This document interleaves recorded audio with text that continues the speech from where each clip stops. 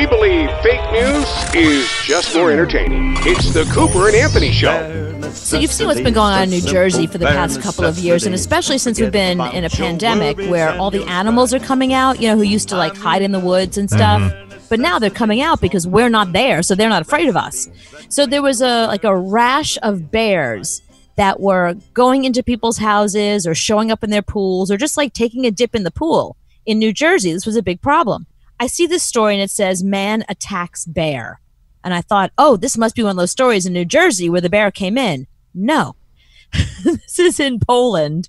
This guy goes to the zoo and there's a bear in its enclosure just walking around, just doing bear stuff, just doing stuff bears do in a zoo. The guy, 23-year-old guy, climbs over the fence into the enclosure and grabs the bear and starts to wrestle it. Like the man attacked the bear and they go wrestling and they fall down into like this creek that's there. And he's like holding the bear's head under and the bear's like, I don't think so, honey.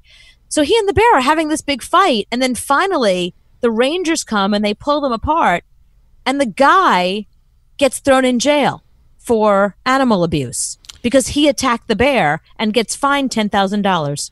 I guarantee the bear looked at the guy and said, have you heard this joke about the guy from Poland? Those jokes that we used to tell when we were in elementary school. And the guy didn't think it was funny. And so he jumped in and he beat up the bear. That makes perfect sense. Yeah. And they said that the bear was from a circus. The bear came from a Russian circus. So he probably didn't really understand that his joke wasn't funny. He was on a bike. The bear was on a bike telling jokes about people from Poland. And the guy got really upset because he's from Poland and he doesn't like those jokes.